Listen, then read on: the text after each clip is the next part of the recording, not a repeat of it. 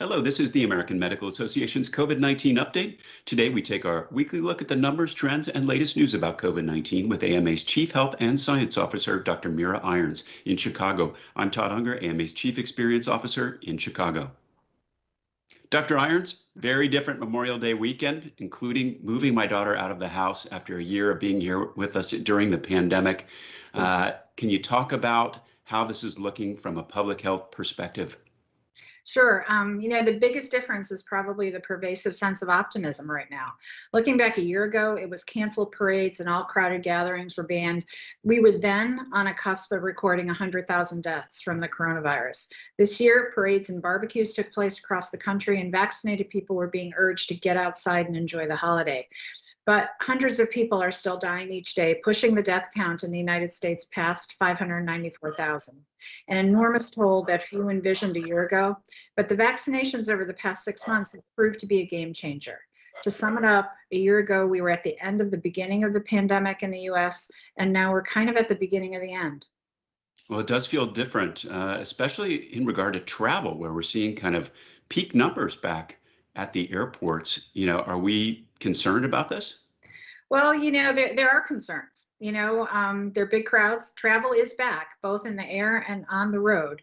Air travel has been climbing for much of this year and hit a pandemic peak on Friday when more than 1.95 million passengers passed through TSA security checkpoints. That level was last reached in early March 2020, as the virus was just beginning to spread. The concern is that with increased travel, we're also seeing more passengers resisting mask mandates. As a reminder, masks are still required on all modes of public transportation. TSA's mandate says that passengers remain fully masked throughout their flights, and the CDC's guidance still says even fully vaccinated people need to mask up on airplanes and on mass transit. But in reaction to this, we've seen a surge in disruptive and sometimes violent behavior on recent flights. And that's sad, and I've read a lot about that. More mask guidance from the CDC, this time in relation to summer camps. Can you talk more about that? Yeah, and this guidance, as with everything in this pandemic, is nuanced. So the CDC relaxed its guidance Friday for summer camps, saying that vaccinated adolescents do not need to wear masks at camp, and that even younger campers who have not been inoculated can generally not wear masks when outdoors. So this new guidance removed some inconsistencies between the earlier camp recommendations that all staffers and campers wear masks and the evidence that masks are rarely needed outdoors. The updated guidance comes as older teens and camp staff also are eligible for vaccination, and more recently, campers ages 12 to 15. However, many camps also serve younger children who cannot yet be vaccinated, and for those, it becomes more complicated. Unvaccinated people are strongly encouraged to wear masks indoors and outdoors in crowds or when close to others for prolonged periods.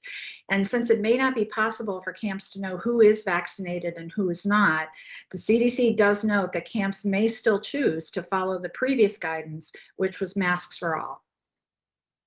And, speaking of vaccinations and younger people, can we talk a little bit about how those numbers are looking?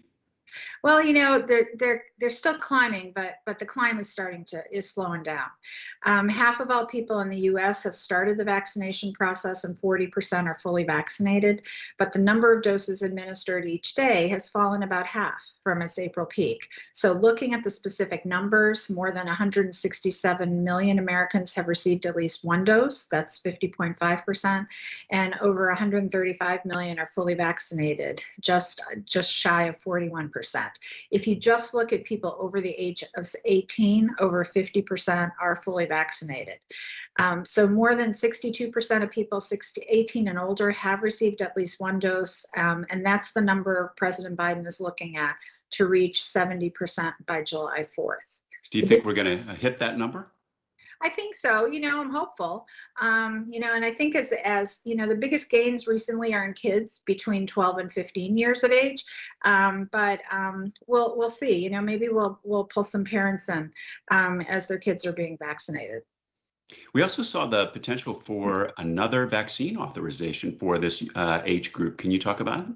Yeah. So Moderna, the other manufacturer of the other mRNA vaccine, said last Tuesday that its coronavirus vaccine, authorized only for use in adults, was powerfully effective in the 12 to 17-year-olds, and that it planned to apply to the FDA in June for authorization to use the vaccine in adolescents.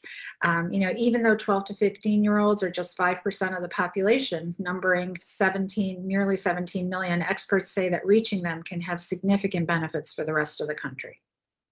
Well, you mentioned up front, we are still seeing cases and deaths, and particularly a divergence between, of course, those who are vaccinated and who are unvaccinated. Can you first start at the top level in terms of the numbers? Sure. So in terms of confirmed cases, 33,264,595 individuals, and tragically, 594,568 people have died from COVID-related illness.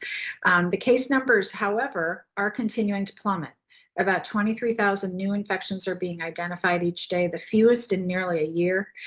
Several states in the Midwest and Northeast have seen reports of new cases decline by more than 50% over the last 2 weeks. No state is seeing a major increase in cases, and the daily death rate is at its lowest level since last summer. So that divergence, though, between the unvaccinated and the vaccinated, it tells a different story when you start to dig into those numbers, doesn't it? Oh, it certainly does. That's a great point. This encouraging picture that we're talking about is being driven by vaccinated people. There's still a danger for the unvaccinated, and that's where the nuance kicks in. As more people receive vaccines, cases are occurring mostly in the increasingly narrow slice of the unprotected population. The Washington Post recently adjusted its case, death, and hospitalization rates to account for that, and found that in some places, the virus continues to rage among those who haven't received a shot. Adjustments for vaccination show the rate among susceptible unvaccinated people is 73% higher than the standard figures being publicized. And with that adjustment, the national death rate is roughly the same as it was 2 months ago and is barely inching down. Unvaccinated people are getting the wrong message. They think it's safe to take off their masks, and it's not. Yeah, I looked at that Washington Post data as well, and it's pretty clear that you need to get vaccinated right now. Those levels are still at the high levels they were months ago for unvaccinated people. Speaking of vaccinated people and the issue of breakthrough infections, where someone who has the vaccine still contracts COVID-19, can you talk about CDC's announcement that it's not going to keep investigating these breakthrough infections? What does this mean, and why? So the CDC has stopped investigating breakthrough coronavirus infections in vaccinated people unless the cases cause serious disease that leads to a hospitalization and death. It's still going to continue to gather the data about mild breakthrough cases that are reported to the agency voluntarily by local health departments, but will only investigate the most serious cases of breakthrough infections. We knew that the vaccines were, if you look at the mRNA vaccines, 94% effective against symptomatic disease. So we knew we were going to get some breakthrough infections, but it's the hospitalizations, those that are severe or leading to death, that are the concern.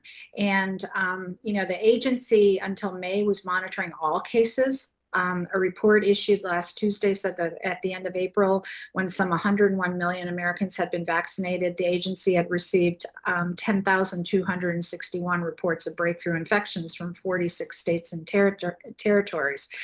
But of those, 995 people were known to have been hospitalized, and 160 had died, though not all as a direct result of COVID-19, the new study said. So I think this is a way to prioritize and understand the cases that are associated with severe disease, which is what we care about the most. Mm-hmm. So it's kind of, things are working the way they should, and when they don't, looking at those kind of more extreme cases to understand better. Is that basically the path here? Yes, absolutely. Well, just finally, in closing, any new messages from the AMA this week that you want to share? Sure. Last Wednesday, the AMA issued a statement on ongoing global COVID-19 challenges. The statement read, while our country continues to make progress in vaccinating people and the resulting decline in COVID infections, we remain amidst a global pandemic with rising COVID-19 illness and deaths in India, Brazil, Argentina, and many other countries. We'll continue to urge global cooperation in the fight against this virus, providing vaccines and medical supplies that will help diminish the humanitarian crisis that we are seeing throughout the world.